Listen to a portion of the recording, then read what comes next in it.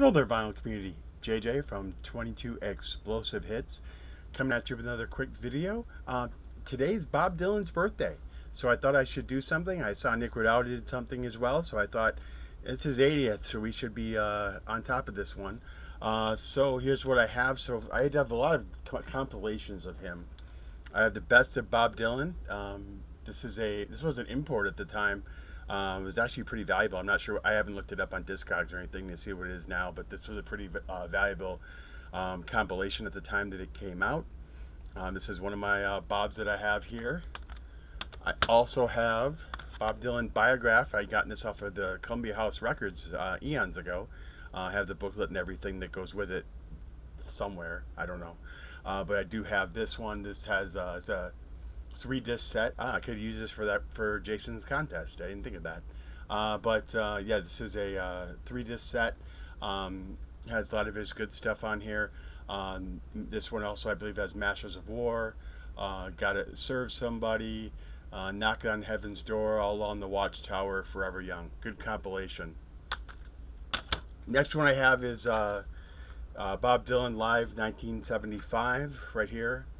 It's a really good mix. I believe this is when he did the Hurricane. They showed clips of this tour, or maybe this show actually, in the movie Hurricane, in the credits at the end for what he had done for Hurricane in the concert. So that was pretty cool what he had done for him.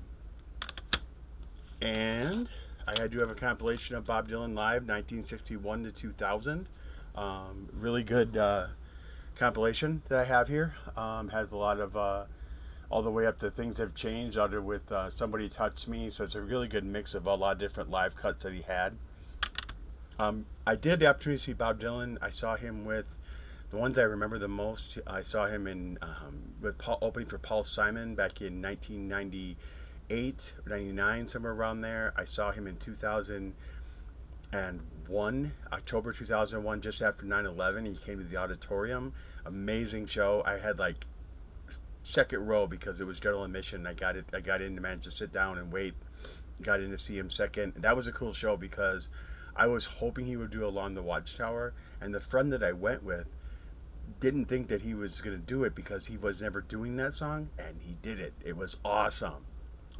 That's when those when Things Had Changed to come out. He had a really good band at that time, so he was really powerful. I really enjoyed hearing him.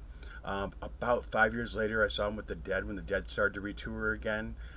He opened for the Dead down in Joliet, Illinois. Really good show as well with him. So I had a bunch of opportunities both to see him open for different acts or see him alone many times. He's awesome.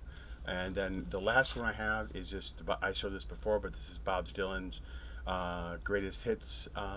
This is a reissue of that record: Rainy Day Women, Blown in the Wind, Mr. Tambourine Man, Just Like a Woman. Really good vinyl. Really enjoyed listening to this one. The fun part I will say about Bob Dylan is one more thing. I love that I can annoy my kids with Bob Dylan. I play him in the car, and even to this day, if I put him on, my kids are like, "Dad, turn it off." But I get my fun out of that. So, anyways, just a quick video to pop in for that. So I just want to say that let's bring each other up rather than bring each other down, and have a great day.